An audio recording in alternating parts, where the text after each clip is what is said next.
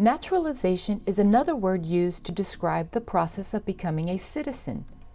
In order to become a citizen, you must apply. The application form is called the N400. It is the application for naturalization or citizenship. First, you must be a legal permanent resident.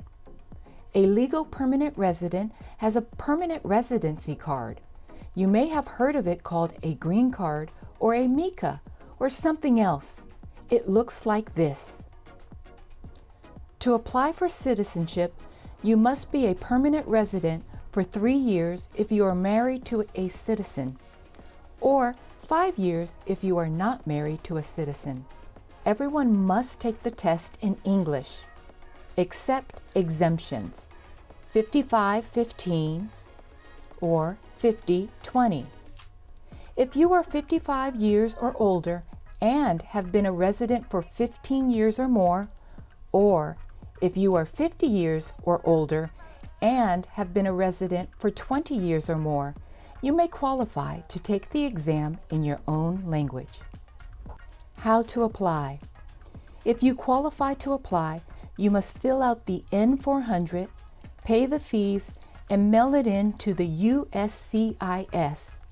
The N400 is available online at uscis.gov. Our school has a list of organizations that can help you fill out your application for free, and also a list of lawyers that can help you if you need it. Just ask your teacher. After you mail your application, you must wait for an appointment to have your fingerprints taken. After that, you wait for your interview appointment.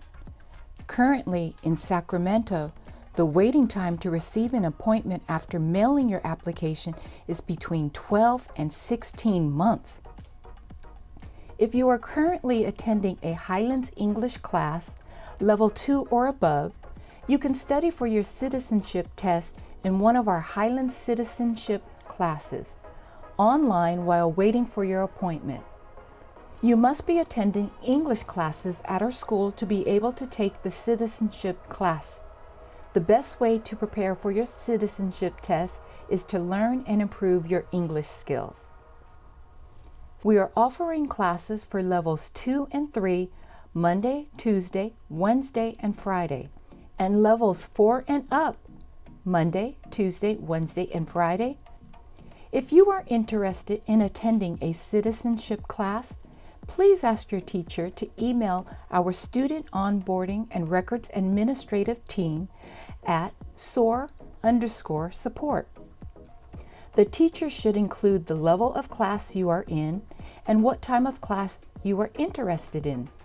After that, your citizenship teacher will send you an email with information about their citizenship class and Google Classroom.